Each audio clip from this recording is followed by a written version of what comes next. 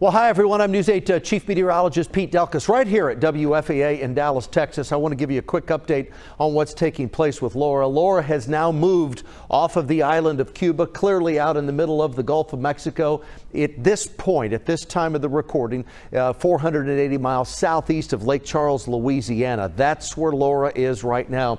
We always look at these sea surface temperatures, also the upper air analysis. The upper air analysis does not show any wind shear in the forecast for Laura. So as it moves across this bathtub temperature water, if you will, this is just the fuel that it needs to continue to strengthen. 87, 88 degree water, 86 to 88 degree water temperatures out here in the Gulf of Mexico in front of Laura's path. Now, I did have some folks ask me, but Pete, you know, when Marco moved through the Gulf of Mexico, didn't it churn up the waters enough to create some upwelling to take that cool water down in the lower levels and bring it up to the top and kind of cause these temperatures to maybe cool just a tad? That didn't take place. Marco didn't stick around very long, and it wasn't a very strong storm. And the path that Laura is taking is different right now than the path that Marco took. So with that said, already looking at some wave heights.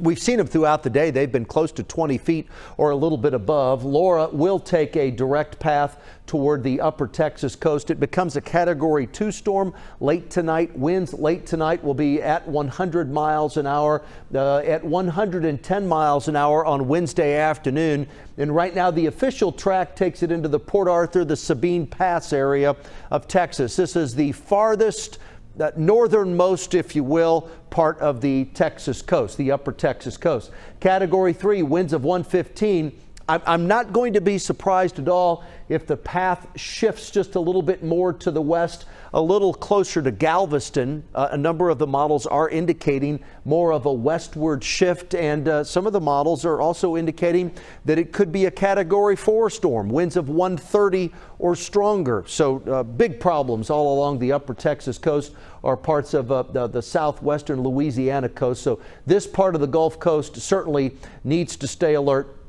It's then up around Shreveport and just to the east, Shreveport, Louisiana, Marshall, Texas, Thursday afternoon around 1 o'clock, and then it'll continue up toward Texarkana, Poplar Bluff, Missouri, and then it'll move even over toward the nation's capital, Washington, D.C., as we head through Saturday afternoon. So what does all of that mean? When it makes landfall, we're looking at winds of 110 plus right along the upper Texas coast and also coastal Louisiana. Rainfall anywhere from 2 to 15 inches of rain. Some spots could see a bit higher than that, and a storm surge anywhere from 6 to maybe 13 feet. So big problems along the Gulf Coast. Right now we do have hurricane warnings in effect. That extends from Galveston on over to parts of Louisiana. Tropical storm warnings are these areas here in red, and we have hurricane watches and tropical storm watches that extend as far north as Tyler, Texas. So one of the models that we watch here very closely, I'm looking, it's kind of a combination of the European and one of our in-house models, but it too brings it right around Port Arthur. Here's Galveston. So between Port Arthur and Galveston, that is late tomorrow night, Wednesday night, 2 o'clock in the morning, technically on Thursday. Then it'll move up toward Longview, Texas, Tyler, Texas. This is Thursday afternoon. There's Shreveport, Louisiana, and then it continues into northeast Texas. The Dallas-Fort Worth area, a little bit of rain's possible Wednesday afternoon. Not from Laura, but certainly on Thursday, some rain is a possibility from Laura. So once again, we'll continue to keep a watch on Hurricane Laura. It looks like it will be a Category 3, possibly a Category 4 at landfall late Wednesday night. Make sure you keep it right here on the WFAA YouTube channel. We'll continue to keep you updated.